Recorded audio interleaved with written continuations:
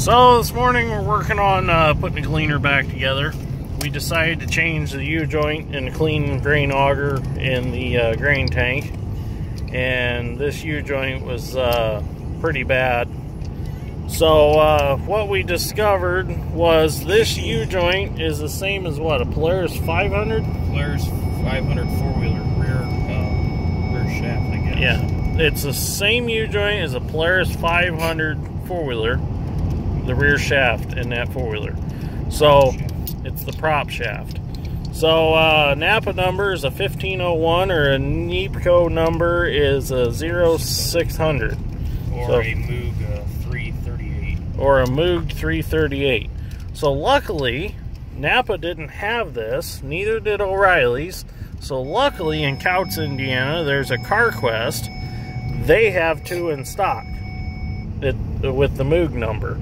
So we're going to go pick that up so we can put the old gleaner back together and we can pick some corn this afternoon. So it worked out pretty good. Good thing we done some research on Google and found out that these were for a Polaris four-wheeler also, because that really helped us out. So we're going to go get this, and then we're going to head back to the shop and see if we can get it put together. Everything's ready to go back together. We got all our plates made to hold the bearings, and let's see, what else did we do? Fixed a few other cracks that we found. So we're ready to go back together. So we just need parts. We got the U-joint in our hands. Now we're going to head over to Bain Welker Equipment in La Crosse, Case IH dealer, and we're going to get some skid plates for the two 1063 heads that go under the road dividers. And we're going to harass Eric Poynton, our favorite salesman, for a while, and see if we can't shake him down for some demos on equipment. He's supposed to be getting me some, but you know, I'm afraid we need to be in the 5,000 acre club to be taken serious, but we'll see. We're going to go see what we can get pried out of him today. Hopefully he's in the office, not just out running around like he usually does. But, you know, he's a good salesman, so he's out trying to drum up business. It must be hard to sell some of that red stuff sometimes, you know. So, but, so we're going to maybe grab a few other things. We'll see if they got anything that excites us there, like some tools, or maybe we'll get some more mule wipes or some old Rusty's penetrating oil. We've been using that stuff like crazy lately on our restoration projects. We used a whole can on a steering clutch on the old MC, and actually it helped us get it apart. I really think that it made a difference getting that old rusty clutch apart. So the old Rusty's penetrating oil is some pretty good stuff. So we're gonna stop and see if we can find Eric, see what he's doing. Maybe we can con him into helping us fix the gleaner. I know how bad he hates the gleaner. So it's like, you need to get rid of that silver one and get a red one. Well, if you'd ever bring me one to demo, we might just do that. So anyways, we'll take some video when we get there.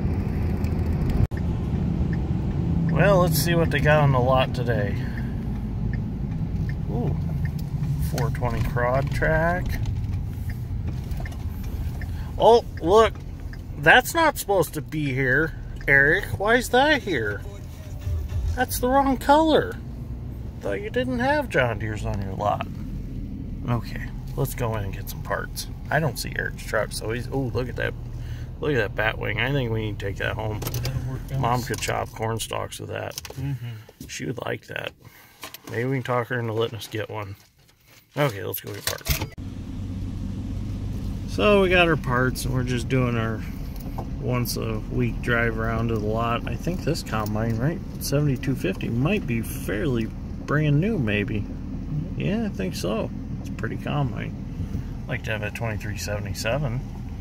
That'd be a nice replacement for the 1660. Plenty of corn heads sitting here, that's for sure. Might have to get the old gleaner a new poly head, or a newer poly head.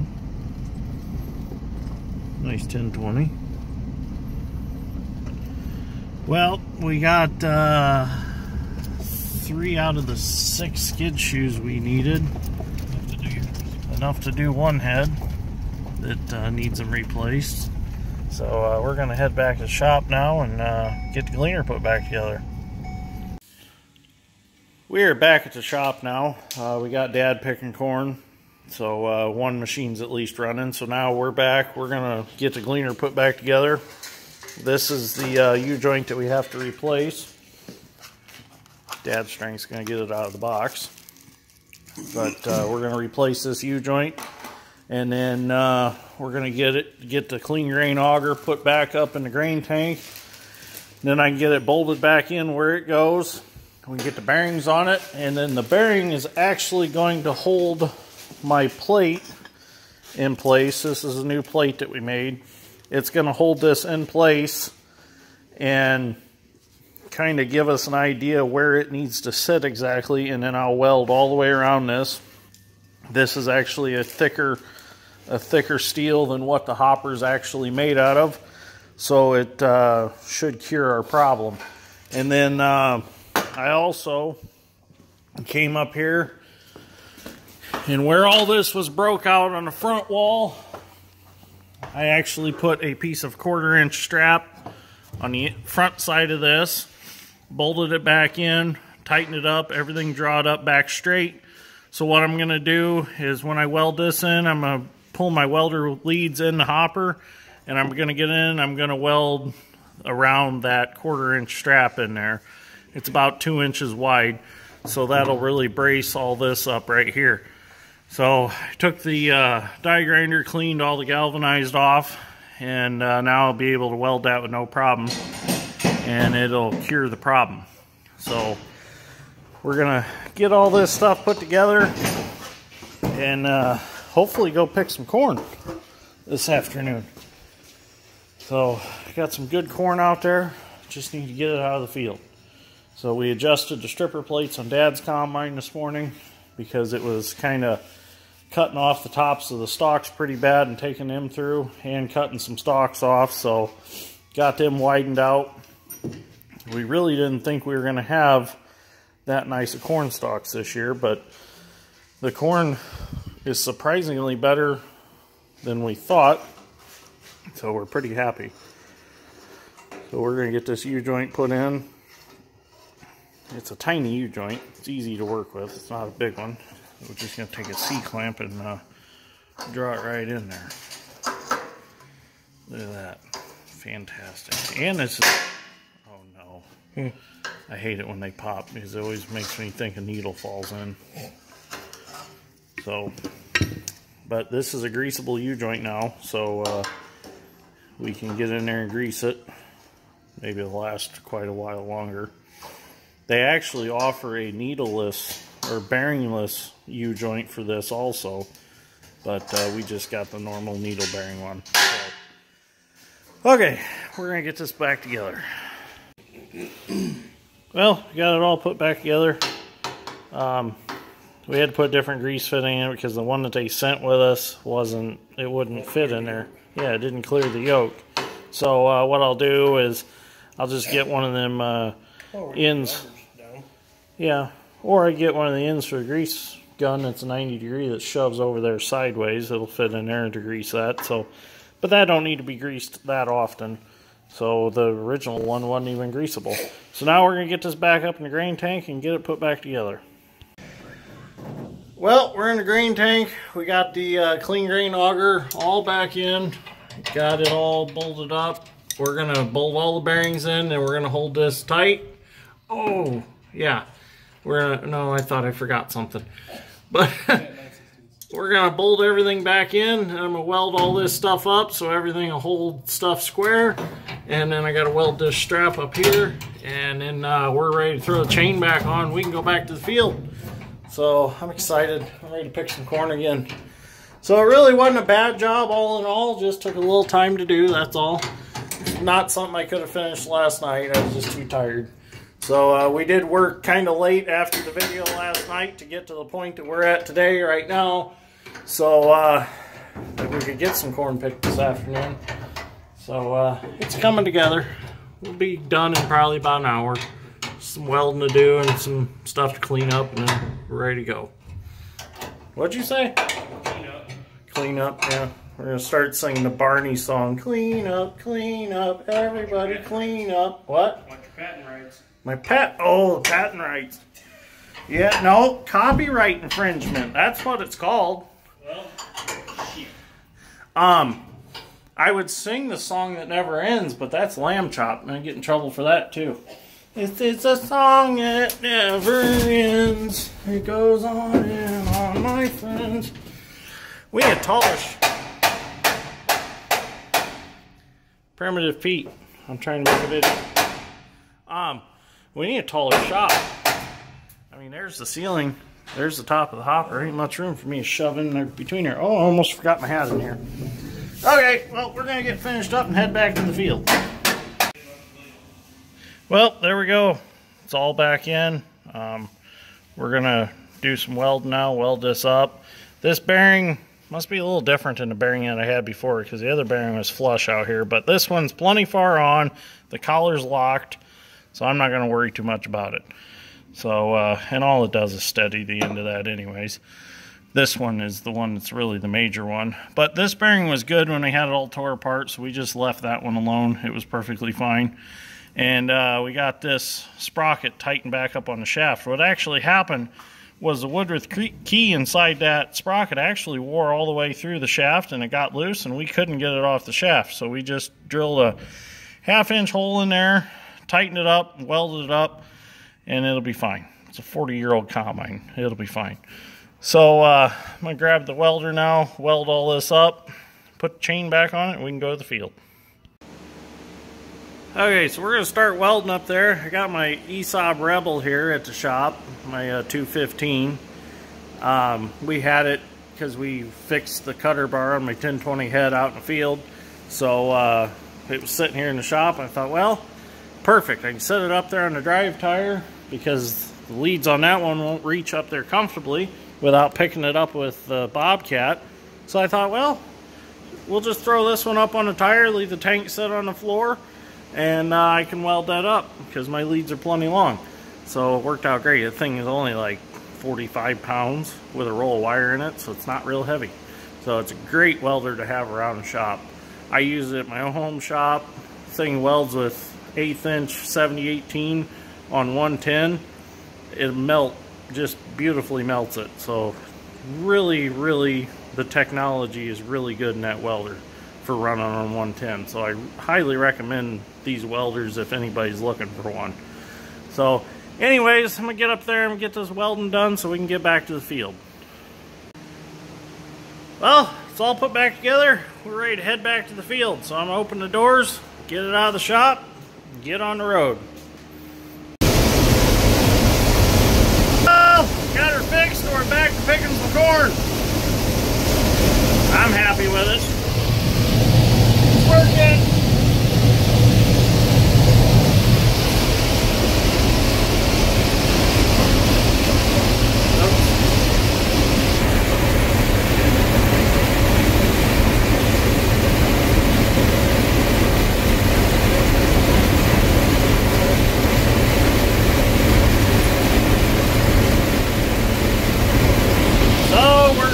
Picking now, so hopefully everything hangs together and she stays running good.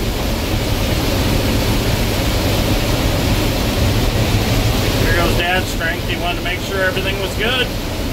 Yeah, she's good. Let's get some corn picked now.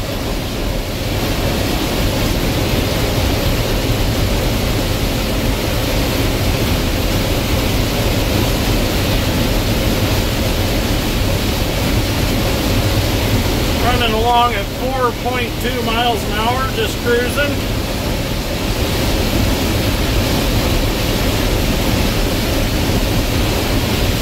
So we'll get some video later on, see if anything else exciting happens today. We'll see what happens. I'm probably going to run a load to the elevator here in a little bit, and then we'll get back to picking. Well, we made it to the elevator. We picked one round with the gleaner and decided, well, we need to go unload trucks. So Dad's strength came with me. So check out the corn pile. It's growing today. They're putting corn up there. There'll be 1 million bushel in that pile when they're done. So it's kind of cool to watch it grow. So we're gonna untarp real quick, get on the scale. There's no line today, which is nice. So I can drive right in, dump, and we can get out of here. So there's a pretty Pete. I think that's Cousin Matt's Pete. Yep, that is. So better not say pretty too much and make his head swell. So anyways, we get my tarp opened up and get on the scale. Well, we're back from the elevator. Like Dad's strength said, let's go make corn happen. So we're gonna go make some corn happen, I guess. Guess that's a good way of looking at it, make corn happen. So, okay, let's get at it. So we're heading over to the next field. If anybody knows Round Lake, Indiana, if you've ever seen it on a map or anything, that right there is Round Lake. It is all low muck and peat moss, and there's a lake out there, and it's bottomless. You definitely don't want to go walking around out there. So, that's a swamp.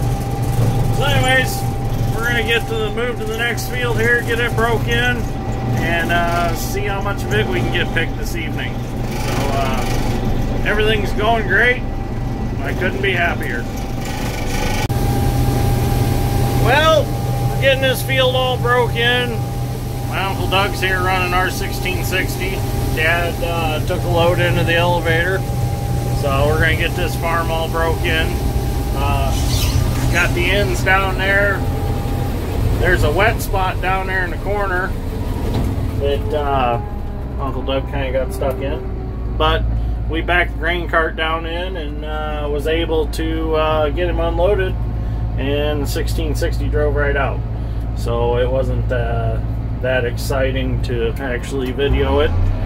So hopefully sometime we swamp one pretty good so we get some good video with the blue ropes getting one out.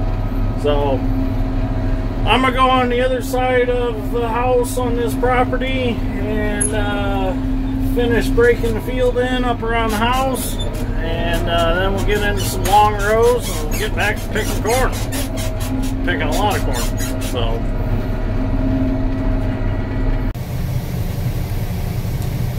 well, there's one thing that's definitely nice around here, is we get fed very well.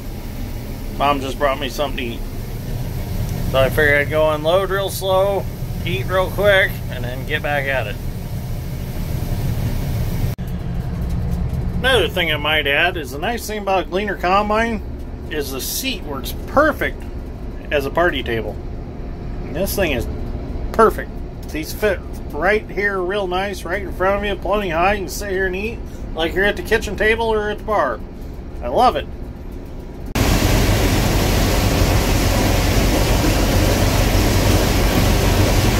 This is some beautiful corn. It's as tall as the cab of the combine. It's got beautiful ears on it too. And these are just the ends.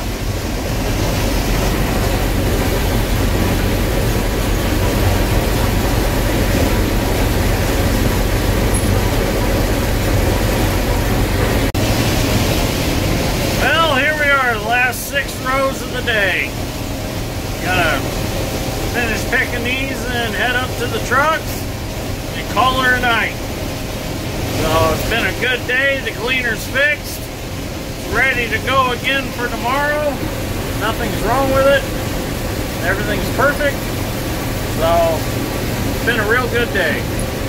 We shelled quite a bit of corn today. So I suppose you could call it success. So I'm gonna go home and get something to eat, play with the dogs for a little bit, and then go get some sleep. Hey, what's that? Oh, a rabbit. Oh, poor rabbit. Almost got him. So anyways, if you like this episode of Dirt Green Steel, give me a like and a subscribe, and I will see you guys on the next one. Probably tomorrow sometime. Seems like I've been doing at least 1 to 2 videos a day. I'm pretty good at pumping videos out. I hope nobody's getting bored with the videos. If you are, go ahead and tell me. I don't mind the criticism. So if anybody's got any ideas for some other videos or something, let me know. I'm always open for suggestions. So anyways, everybody have a good night, and I will see you next time.